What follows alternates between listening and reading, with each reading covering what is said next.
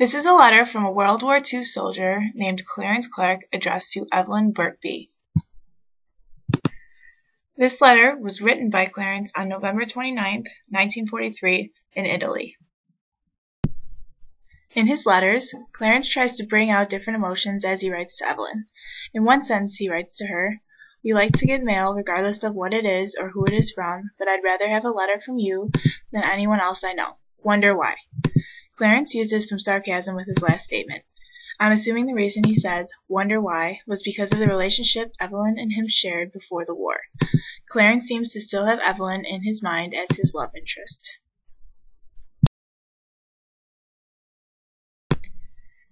I think another instance Clarence uses some humor is when he tells Evelyn about his frustration with the lack of communication in Italy. He writes, "I don't know any more of this language than I did the first day I came here, and I plan on leaving the same way."